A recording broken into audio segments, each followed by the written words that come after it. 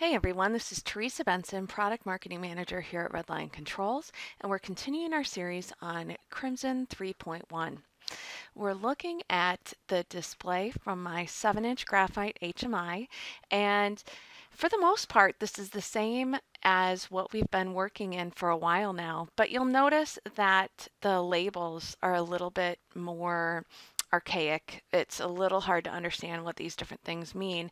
And that's because I was doing some housekeeping over in my program in Crimson 3.1, and I shortened some of the tag names and I bundled them together in a way that starts to make sense to me for programming purposes down the line. The challenge with that, if you do something like that, is exactly what you see here. If we don't maintain data about our data tags, we aren't helping out our operators and giving them as much information as possible about what they're seeing on the screen. So right now, what the data tag name is what we're seeing here. What I'd really like to see is a label of some kind. So guess what? Crimson has labels built in, no problem. Let's look at this first one. This first one is the scaled value for level. Remember, we did that in a previous episode where we took that analog input that goes from 0 to 32,767 and we scaled it. Now, originally, we scaled it to a value between 0 and 10. We were talking in terms of voltages. I'm going to make this a tank level in terms of gallons, and so I have 0 to 5,000. So I want to give it some meaning. I'm going to say tank level, and I'll put that it's in gallons, and that label will appear on the display page. All right. Now, there's also a description field. That's if we want to provide some insight and information for other people on our team who might be working in this database as we configure a control for a machine, for example. So we might say this is a scaled representation of the analog input for tank level. All right. What I can do is go ahead and copy that couple pieces of information to my 3 digits after the decimal place value. I don't want to copy everything because I don't want to lose what I already have in here, so I'm going to do copy selective. All right, that little box tells me that it is waiting for an input from me. I'm going to click on this, and I am going to look in here for the properties that I want to apply, and in this case, I want to choose label and description. I click that, click OK, and there they are.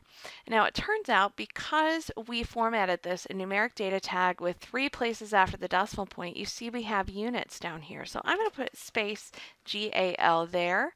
I'm going to get rid of it on the label. We'll see how that's different. This is a scaled representation, 3 decimal places of analog input for tank level. All right, let's go see what this looks like. It didn't change, but it will as soon as I click OK. All right, so now we have tank level. It's scaled, but there's no decimal points. We have decimal points here. Let's go ahead and do the same thing for these 2 data tags. I'll be right back after I've done it. All right, I've gone in there to the data tags and I've put max value and set point, and we did these just a moment ago. I'm going to go ahead and send that to my HMI, and we will see those changes take place now.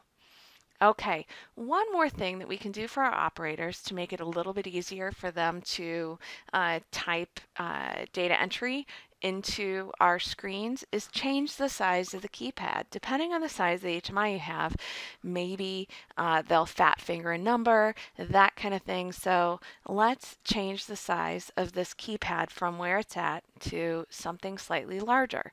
Let's come back over to Crimson 3.1, and up in the Pages area, we're going to see some properties. In this case, we're going to go to the entry field, and there's keypad options. Keypad size, let's go ahead and pick larger. All right, go ahead and send that down to our HMI, And let's see how that changes things. I'm going to click on that, and it's clearly quite a bit larger. And if you could see it on the screen, it's a great size for, an average person to put in a data value on it. So I'm going to pick, I don't know, 250, and we'll see those lights go off until the analog input gets to 250, and then the green light's going to come on and everything works just as before.